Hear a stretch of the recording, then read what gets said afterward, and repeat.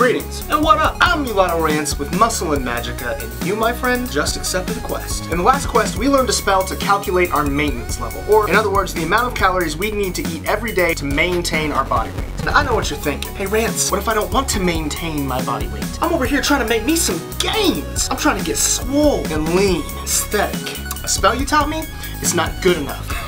To which I would respond, come back when you're level 10. Just kidding. If you missed that spell, make sure and pick it up because today we're gonna upgrade it. I'm gonna teach you how to adjust your calories for weight loss or weight gain. So open up that talent tree and let's go.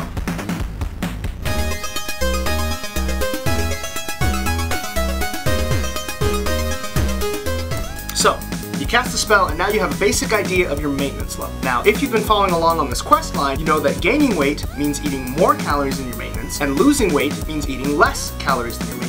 So, the question of the hour is, how much more and how much less? Before I answer that question, I want to give you some context by explaining to you the point of diminishing returns. Let me put it to you like this. Let's say you're a tank, maybe a paladin, maybe a warrior. You know that defense is good for you. After all, you gotta be able to take a few hits. But you don't just keep on stacking defense on top of defense on top of defense, because there are other stats that you need too. Attack power, avoidance, magical resistance. These things are also important to a good tank. So even though defense may be your very best stat pound for pound, there comes a point past which additional defense actually yields less and less benefits, because once you reach a certain threshold, it comes at the expense of stats that become more worthwhile once your defense is high enough. And that is the point of diminishing return. Yeah, it's a lot of math for a video game. It's exactly the same thing when we're setting up calories. Yes, theoretically, the more calories you eat over your maintenance, the more potential for weight gain and therefore strength and muscle gain. However, there comes a point at which that extra weight gain is no longer desirable because of the extra fat gain that comes along with it. And on the flip side, the lower and lower you eat below your maintenance, the more potential for weight loss. But once you drop those calories too low,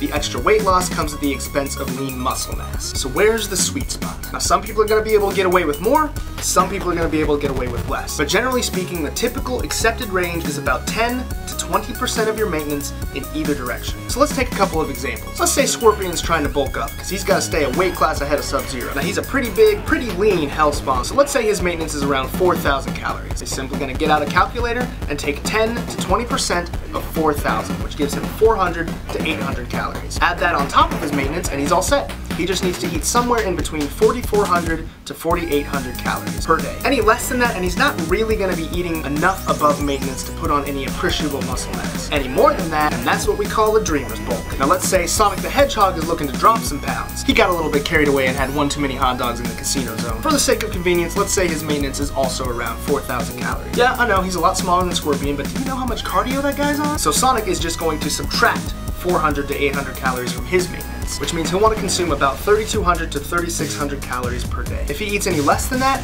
he's going to be risking hard-earned muscle mass. And if he eats any more than that, he's going to be cutting forever. Hopefully that made sense, but please feel free to leave a comment below or send me a message if you need some more wisdom points to upgrade this spell. So if you gained some experience points or maybe even leveled up, then drop me a like. And if you want to come along on the next quest, then subscribe and join my party. Until next time, Mulatto Rance, logging out.